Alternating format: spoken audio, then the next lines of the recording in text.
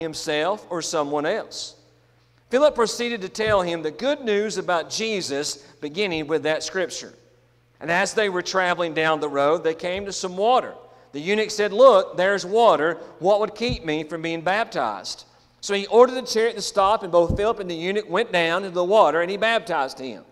When they came up out of the water, the Spirit of the Lord carried Philip away, and the eunuch did not see him any longer, but went on his way rejoicing. Philip appeared in Azotus, and through traveling and preaching the gospel in all the towns until he came to Caesarea. Let's pray.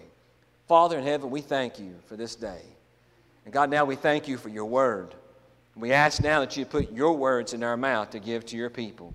Be glorified, be lifted up, be praised today.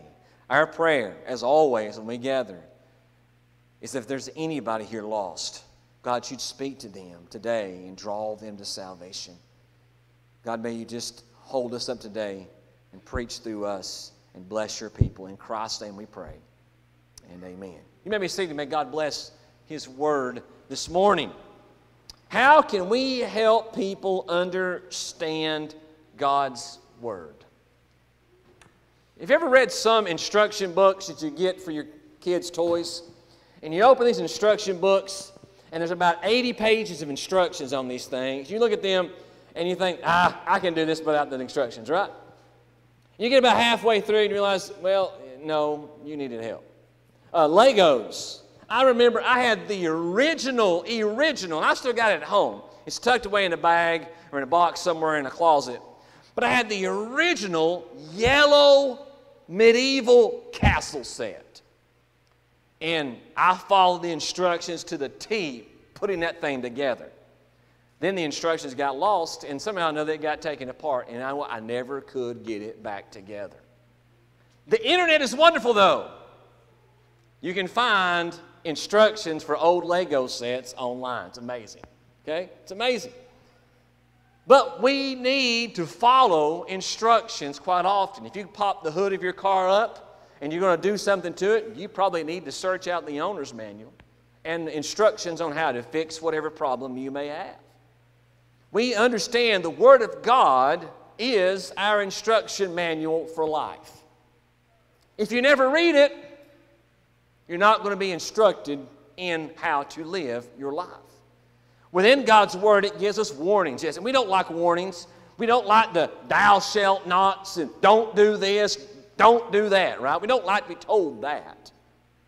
The Word of God gives us warnings so that we can protect our lives and protect the lives of those around us as well.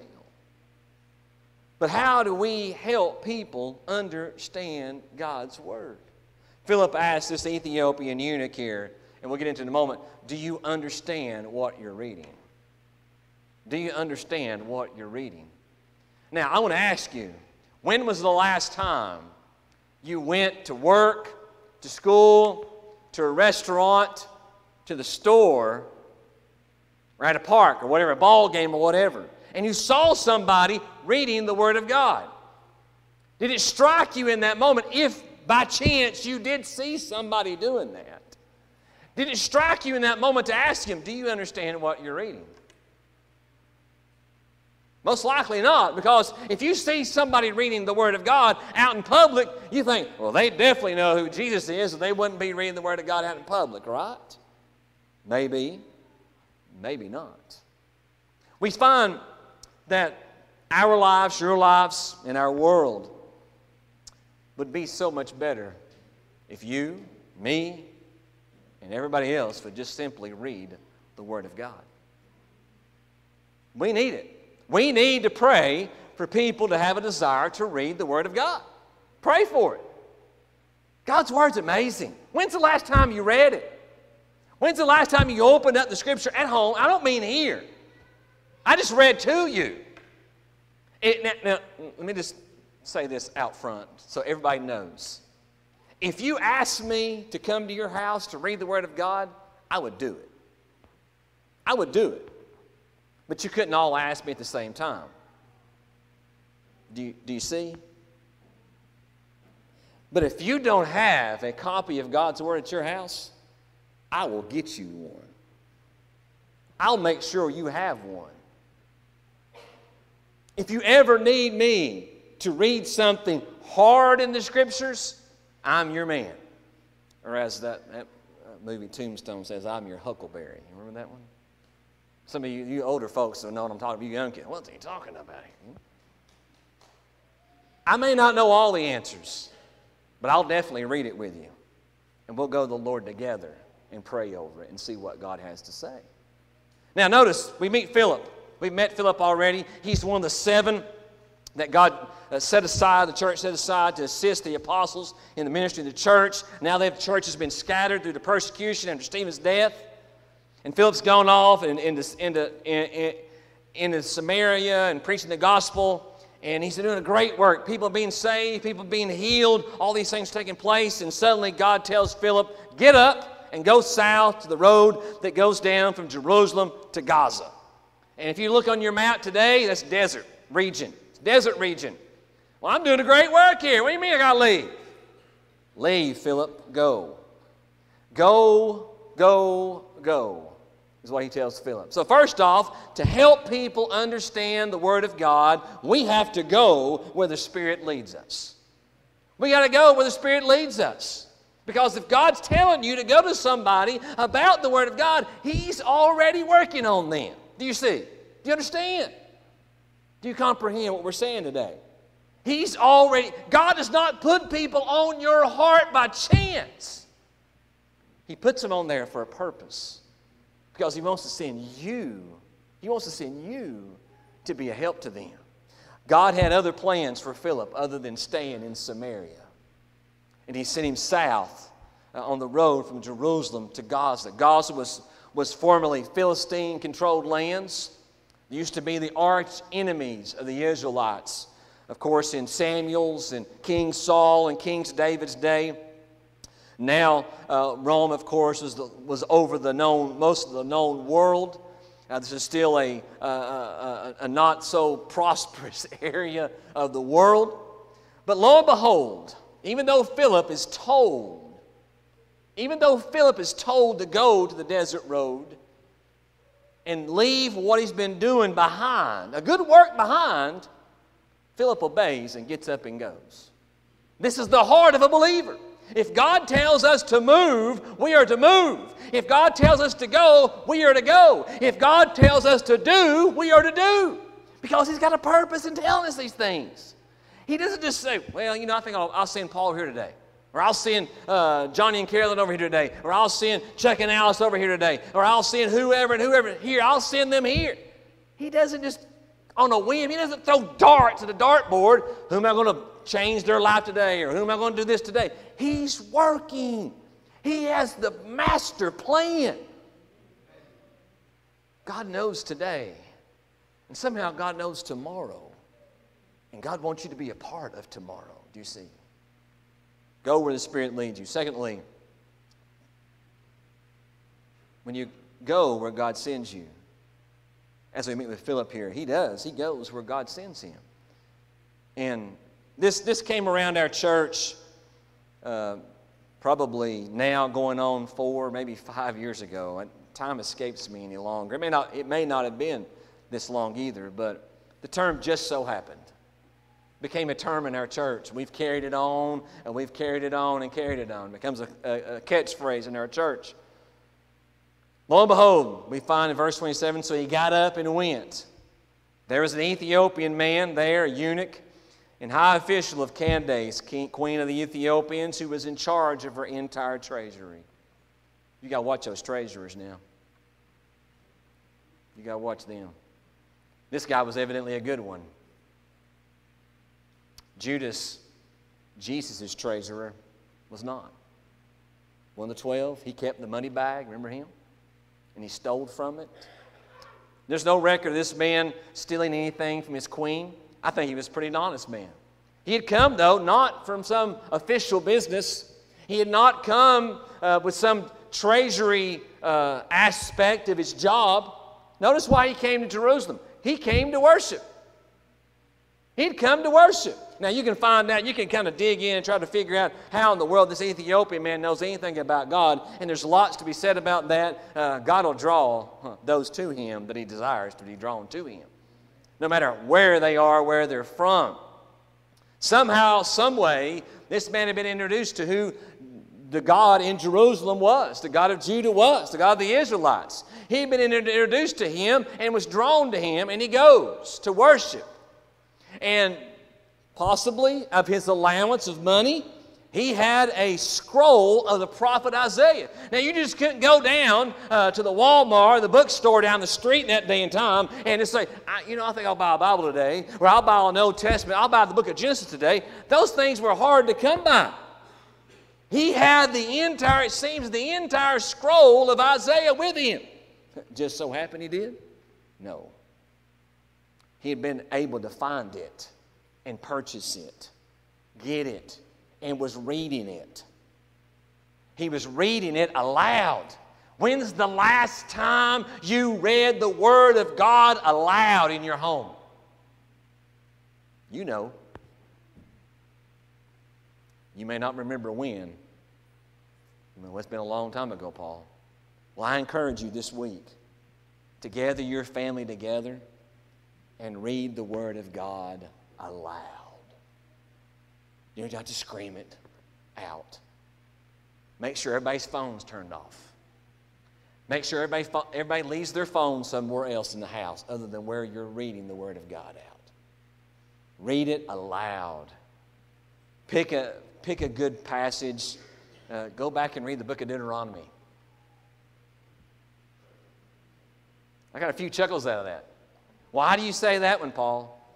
You'll come back and throw eggs at me next Sunday, right? But Jesus quoted that book 3 times against Satan when he was tempted by Satan.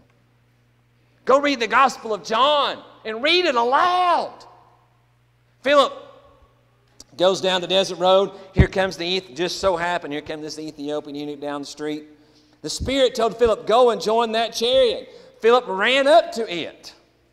He heard him reading the prophet Isaiah and said, do you understand what you're reading? We need to question if they know and understand what the Word of God says. Philip just so happened to encounter this Ethiopian eunuch. No, he didn't say this is an ordained plan by God for Philip to meet this man.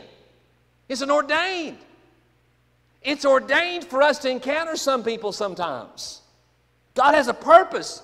If you are a believer in Jesus Christ, you have a purpose in His ministry. You do. He didn't save you and tell you to sit in the pew or in the chair or stay at home and not be a part of the work that He's doing. What a joy it is to be a part of what God is doing. It's a great joy. It's a great privilege. Yeah, it's a great responsibility, and it's scary at times. Oh, but man, is it a great joy. Do you not think I found joy up here this morning on this thing right here, this seat? Huh? With all those little kids. Do you not think that was joy? If God hadn't called me to be who I am, I would not get to experience that joy every Sunday morning. Man, I can't have a great joy. The Spirit of God told Philip to join that chariot. Notice what Philip did. I'll wait till it gets over here. No, he ran to it. Sometimes we just got to run when God tells us to run. When God tells us to go, we need to be, it's like a gunshot at a track meet. Bang! Gun goes off and the runners take off immediately. That's what we should be with God. Paul, go. Yes, sir, I'm going. Right then. Don't wait. Don't think about it. Because the more you think about it, the more you come up with what? Excuses. Excuses. Excuses are like ear holes. Everybody's got 2 of them. And then you have nose holes too. You got 2 of those too. And now you got 4 excuses, right? The more you sit around, the more you think about it, right? The more you make more up. I'll do it tomorrow. It's a little cloudy today. I'll stay in. I'm telling you, you can think of some of the greatest excuses I've ever seen. You can do it. I know you can. You are ingenious people. We're all guilty, right? Aren't we all? Philip asked the man, do you understand what you're reading? Notice what happens then. Verse 31, how can I? How can I understand what I'm reading unless someone guides me? Thirdly, we need to be prepared to point them to Jesus. In every spiritual interaction we have with any person, it should be our sole purpose to point that person to Jesus. You may be there to help fix their roof. You may be there to help fix their water leak or whatever it might be. In the midst of helping them, if we miss out on an opportunity to see where they are with Jesus, we've missed the whole purpose of our encounter with that person. We've missed it. Philip asked them, do you know what you're reading? Do you understand that? Now, have you ever been running and trying to listen to somebody talk at the same time? Philip, when he got close, I don't know how fast he had to run. I don't know how fast that chariot was going. You know, I do not encourage you to try to run down a car today and try to, do you understand what you're, no, don't do that. They move too fast. But when you encounter people, ask them, do you understand what God's Word says about love, about salvation, about eternal life? Ask them. You'd be amazed what kind of answers you might get. The man did not understand what he was reading and told Philip, how could he unless someone guides him? Guess what? That's you. It's me. That's us as believers. Here's the passage you read. You'll find this passage in Isaiah chapter 53. He was led like a sheep to the slaughter, and as a lamb is silent before its shearer, so he does not open his mouth. In his humiliation, justice was denied him. Who will describe his generation? For his life is taken from the earth. The eunuch said to Philip, I ask you, who is the prophet saying this about? Himself or someone else? The eunuch had no idea who Isaiah was talking about here. Well, we know. You do know, don't you? Well, if you've read the rest of the passage, you know. And I read it for you this morning. So now you know, right? But maybe you came this morning and did not know what Isaiah says here. Isaiah is speaking about Jesus hundreds and hundreds and hundreds of years before Jesus came. Isaiah saw a vision from God, and God spoke to him and told him what his son would go through and how his son would deal with it. What his son would do. Jesus, as he's brought before the Sanhedrin, did not give up a defense, did not try to resist, did not try to stand against them. When they accused him of blasphemy, and finally asked him, the high priest finally asked him, I adjure you by the living God, are you the Messiah? Jesus simply said, you said it. You said it. But there's coming a day, he said, when you will see the Son of Man at the right hand of the Father. We saw that a few weeks ago when Stephen saw him up there. Huh? Amen? Stephen saw him up there. Isaiah sees Jesus like the sheep. John would later see Jesus as a sheep that had been slain, a lamb that had been slaughtered, alive in heaven. I've shared this numerous times, and I really don't know, but I think maybe the first time we see him, we'll see him like that. I think when we see Jesus, this is as John saw him that way in Revelation. I think when we see Jesus, I think the scars will be evident for us to remind us of the price he paid for our souls. The price he paid for me and for you and for all of us who believe. A hefty price, his life. He died for you, he died for me, all of us. What an amazing gift. Maybe after we see him, and after we worship him, and after we're clothed in white robes, or whatever the righteousness of Christ is on us. I don't know how it's all going to work. I'm going to wait until I get there and find out. And I'll just get to experience it with you who believe. Maybe the scars will fade after them, maybe after He wipes the tears from our eyes. Then we won't see the scars no more. But Jesus paid a hefty price for us. And Philip takes the time in this passage to preach to this man, Jesus. When the eunuch asked him, how can I unless someone tells me? Philip said, I'll tell you who he's talking about. Let me tell you who he's talking about. And Philip, from that passage, preached to this man, Jesus. Preached to him, Jesus. We went through, a few years ago, here on Sunday nights, we went through every book of the Old Testament. We went through every book. We spent maybe one night or two nights on every book of the Old Testament, finding Jesus in them. You'll find Jesus all over the Old Testament. Of course, you'll find Him all over the Gospels, right? You'll find Him all over the rest of the books of the New Testament too. But if you don't find Him in your heart, you've not understood what you've read. Jesus must be found in your heart, or else you'll never understand what you're reading. So, we go, the Spirit leads us. We ask them, do you know and do you understand what God's Word says? In that moment, we are always to be prepared to point them to Jesus. And then lastly, we send them on their way rejoicing.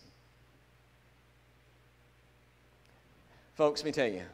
Now, I know a lot of you came for baptism this morning. I understand all that. See your loved one to be baptized. I see. But when you leave this place, I want you to go home rejoicing. My sole purpose in preaching the gospel is to help people find Him as their Savior and to send them on their way rejoicing. That's my sole purpose. I don't do it for any other reason than that. I want you to be filled with His Spirit. I want you to experience the joy of knowing Jesus, the joy of knowing that if this is your last day on earth, that you're going to be with Him tomorrow. Or even today, if it's your last day, right? I don't think you have to go to some holding place. You immediately go to be with Him. Man, that's a joy to me. It's a joy to me to know that beyond a shadow of a doubt that if I breathe my last breath today, that you'll find me in heaven. You'll find me with Jesus because of what He's done for me. I got rejoicing in my life.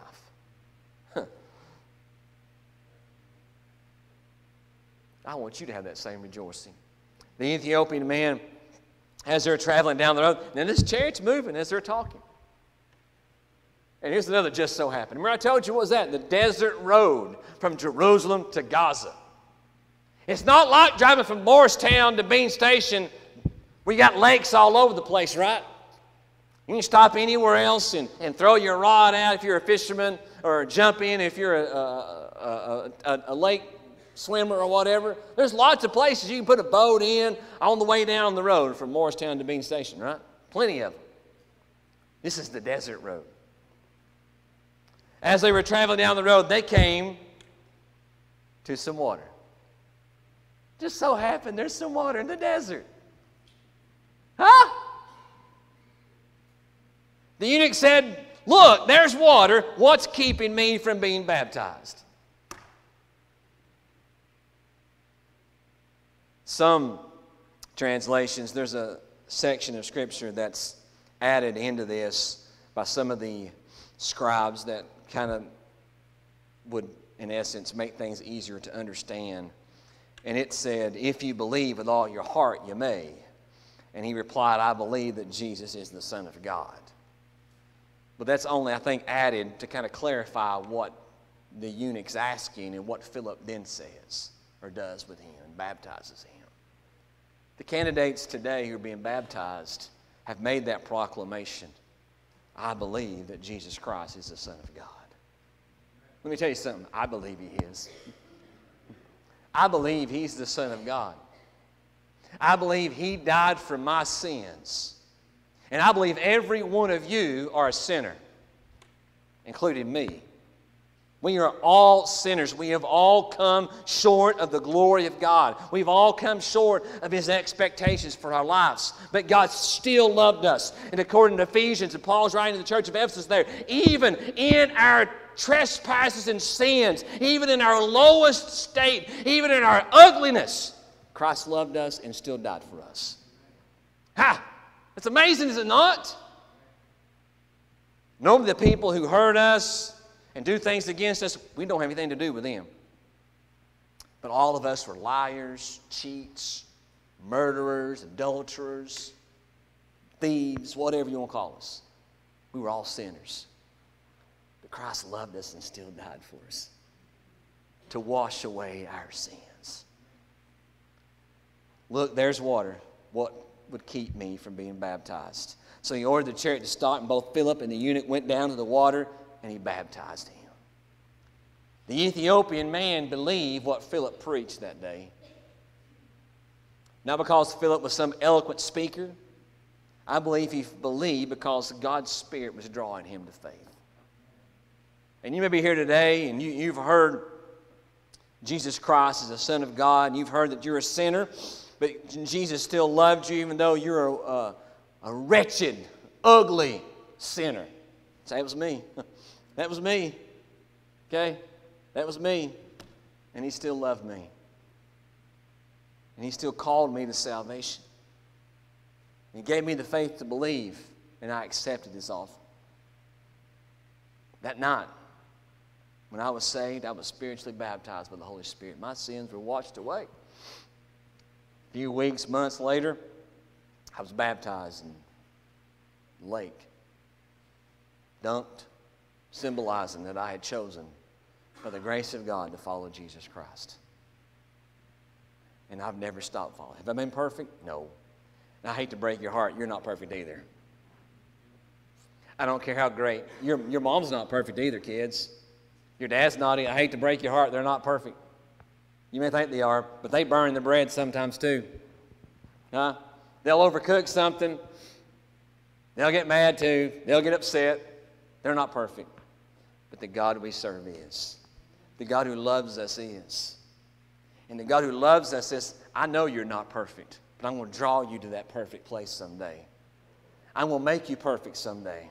I'm going to remove you from this place of sin someday, and I'll take sin away from you. That's what God does. You don't need to fix your life up and come to Him. This Ethiopian eunuch, he couldn't do nothing to get God's grace. He couldn't do nothing to get Philip to tell him anything. He simply asked, how can I? Unless someone guides. I don't know what I'm reading. I don't understand this. How can I understand this? Philip says, I'll help you understand. And he preached to him Jesus. And Jesus is the one who changed this man's life, not Philip. I've not changed anybody's life at all in this church. But Jesus has changed the multitude of people in this church. He has. It's Jesus. It's His Word that changes people's lives. Philip baptized the man. Now, when they came up out of the water, man, if I could do this today, man, I'll tell you what, if this happened to me today, what a glorious day it would be. When they came up out of the water, the Spirit of the Lord carried Philip away, and the eunuch did not see him any longer, but went on his way rejoicing. I can't explain that. I have no answer to that. Somehow or another, the Spirit of God physically moved Philip from this place to that. Man, sign me up. Let me experience that any day. Right? Let me experience that today, if that's your will, God. The Ethiopian eunuch, though, he no longer needed Philip. He no longer needed Philip because he had the Holy Spirit. Because when you get saved, when you trust Christ as your Savior, the Holy Spirit moves into your life to encourage you, to equip you, to strengthen you, to settle you in this life, to walk alongside you every step of the way. The Ethiopian eunuch no longer needed Philip. He had God's Word and he had the Holy Spirit now. I heard a story, and I know I've shared it numerous times. This man came up to the preacher after service one day and says, "Preacher, I read God's Word, but I just don't understand what I'm reading." When the discussion carried on, went on for a little while actually, and went on for several weeks of talking, of counseling, of praying, the man finally accepted Jesus Christ as his Savior. Came back later, told the preacher, "You know what? I can understand God's words now. I can read it and I can understand what I'm reading." What changed? What was different? The Holy Spirit was different. The Holy Spirit was in that man to help him understand what he was reading. So I ask you, when's the last time you read the Word of God? When's the last time you just stopped everything else, flipped open your Bible, and began to read? I ask you, when's the last time you've done it? And then I ask you, did you understand what you read? If you didn't, you need to call out to Jesus. If you're saved, ask Him to help you be guided by His Holy Spirit who's inside of you to help you understand that passage or passages you're reading. If you're lost today and want to understand the Word of God, ask Jesus Christ to save you, and He will, and He'll give you the gift of the Holy Spirit, and you'll be able to begin to understand the Word of God better and better and better. Guess what? I'm still learning this Word. I'll never stop learning this Word. I'll never get too big, too bold, too brave, too wise, too smart, too intelligent. Never will in this life, because I still learn what God's Word has to say for me. Do you know Him today? If not, He knows you. He knows everything about you. He does. I don't know everything about you. You don't know everything about me. You don't want to know. And I don't want to know either.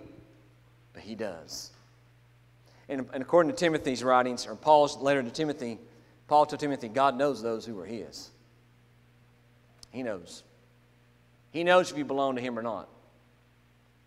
But He still loves you if you don't, and wants you to belong to Him. Let's pray. Father, we love You.